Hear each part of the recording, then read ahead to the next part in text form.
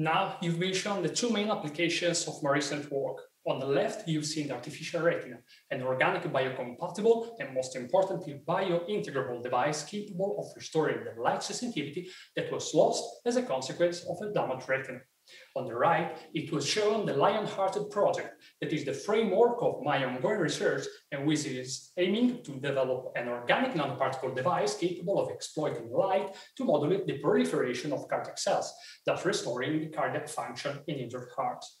Now, you can be wondering what my project is about. Well, let me clarify it to you by just briefly drawing a little comparison about interface and communication.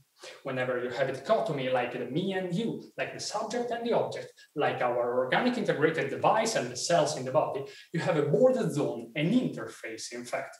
I can be a more materialistic kind of person. I can think of myself having a neat interface separating me from the rest of the world, or I can have a more holistic kind of vision and think of a more gray interlaced area between us. Similarly, depending on both the characteristic of the material we are studying and what we are investigating, we can range from diffuse to neat interfaces.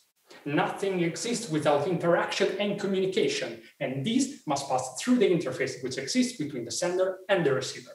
Let's come back to the me and you story. Whenever I have a thought that is, in fact, energy and information, I can express it by talking or writing, so letting the message go out of me, so someone can receive it. Or I can just express it with my face, with a gesture, by blushing, by changing the perception of my figure, but without letting anything go out of me.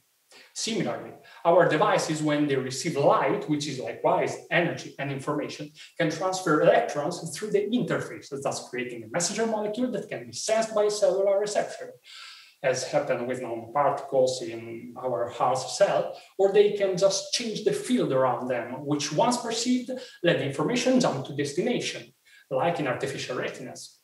In this context, my role is to study how light stimulation impacts on the behavior of this interface by organic materials, often identified as plastic, but there is a lot more going on here, and their usual environment inside living organisms.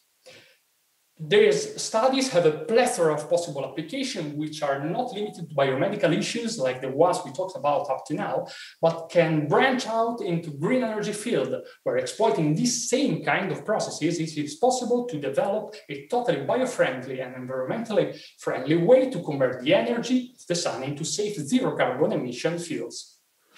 Thank you, everyone.